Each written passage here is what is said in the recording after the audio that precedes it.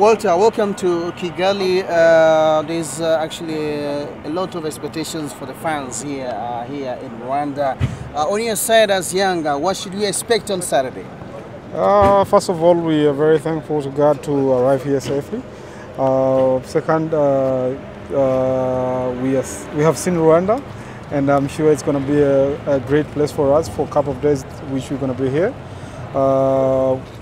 What should fans expect? It's good football.